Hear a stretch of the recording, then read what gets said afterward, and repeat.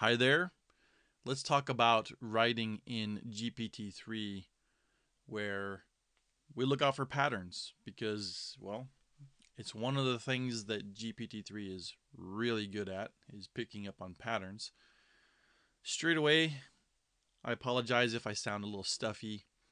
It's allergy season here in Tokyo and trying to sort of recover from that. Um, so GPT-3's specialty, I mean, it's a unidirectional predictive text algorithm, which basically means it's really good at picking up on patterns and filling in missing words or finishing sentences, sort of continuing or predicting the next text that would follow a certain passage. So when you're using something like Shortly, you just need to be really aware of this because you might find yourself in a situation where you're trying to write and you're kind of getting back some output that isn't exactly what you want, and it almost could sometimes feel like you're trapped and the AI keeps producing something a certain way and it's not what you want, and so then you might get frustrated. I want to explain probably or one of the things that could be happening to you, and that's patterns. So, first, what is a pattern? Well, I mean, it's probably what you think it is. It's just a pattern is a sequence that kind of repeats itself, and sometimes those patterns they show up in our speech, in our language, and how we write and stuff. They show up all the time, but they're kind of not necessarily known to us. They might not stand out at first glance.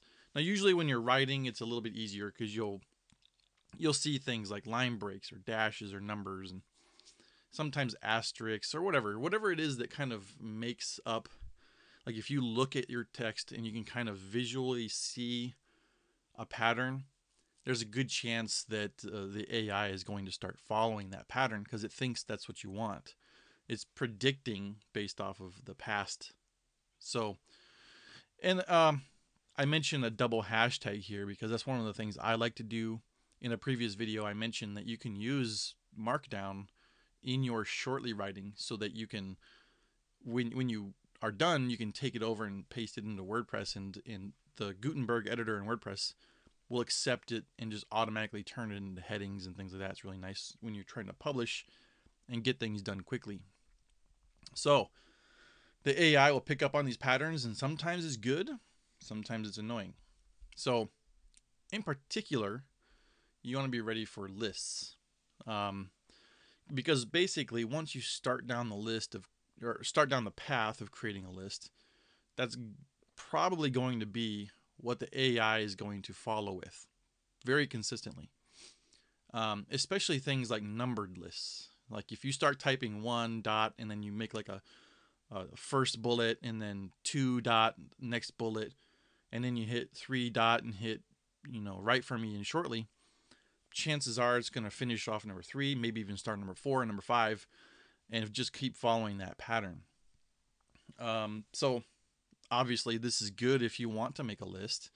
In a lot of cases you do, and so you need to be aware of this capability, because if you really want to create a longer list, then you keep following the numbers or following the dashes, just keep leading the AI. And I'll show this here in a little bit, but if you feel trapped in that pattern and you want to break out of that list, Shortly introduced a context cutoff ruler. It's a triple slash, and basically that just stops the AI from using the content above the triple slash. And I went over this in a lot more detail in a previous video. I'll link to that as well. But suffice it to say that if you need to break out of that pattern, you're going to want to know how to use the triple slash command in Shortly. So we call this context in Shortly. Context basically being the content that is sent over to GPT-3 when you click the button to try and get some text back.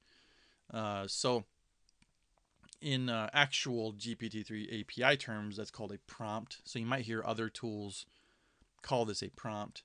I like to say context because I feel like it makes more sense to you as a human being sitting at a keyboard.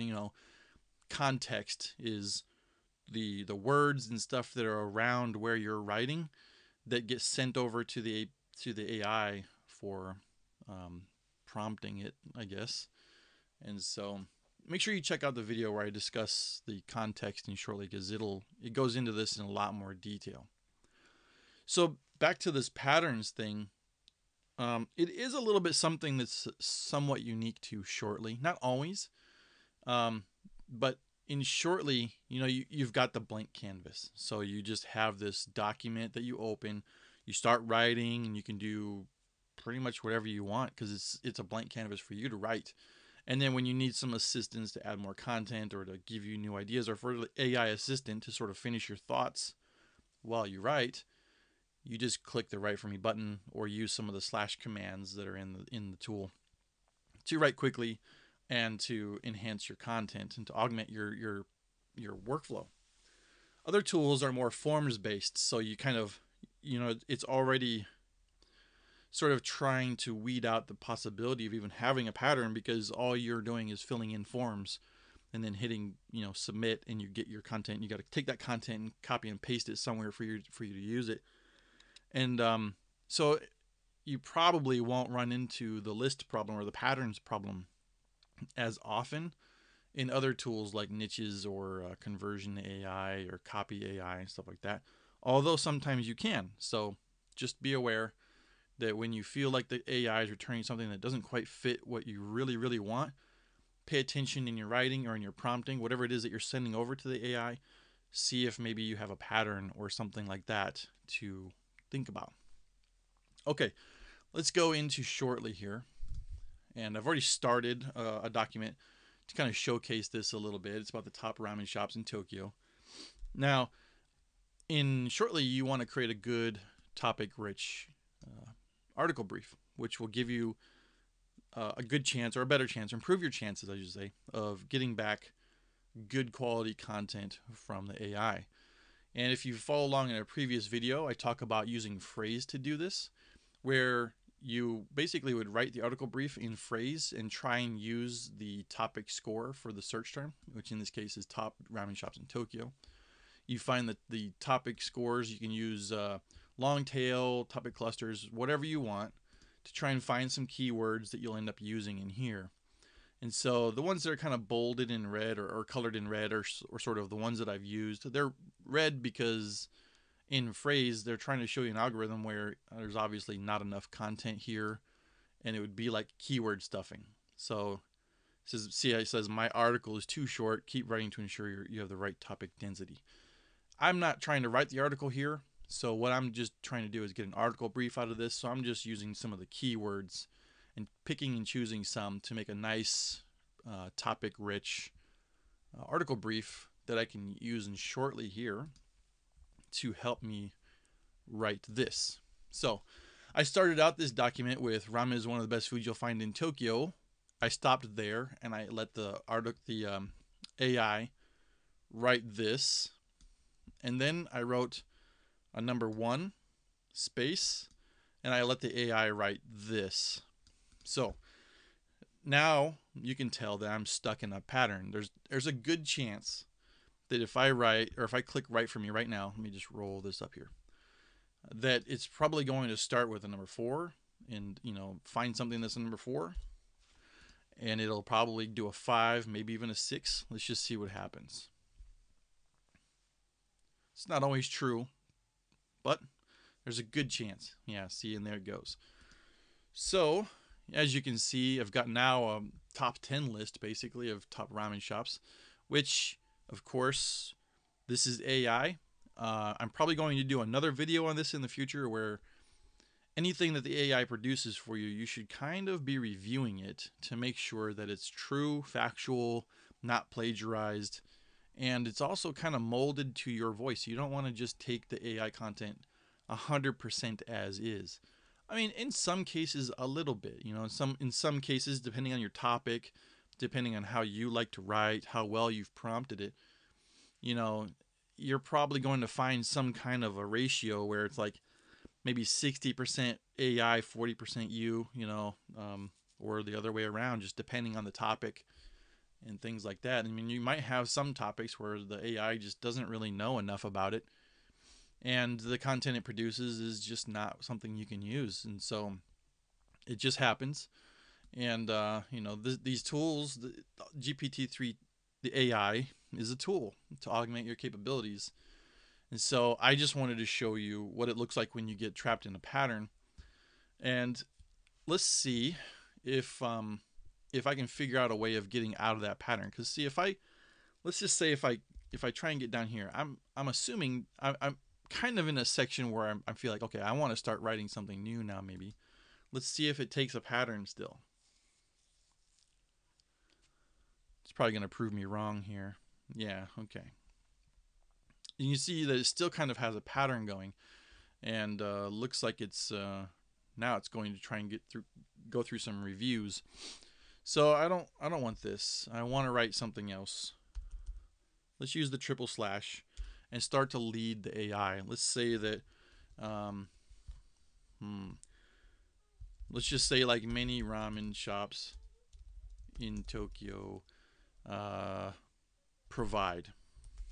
And let's just see what the AI will return for us.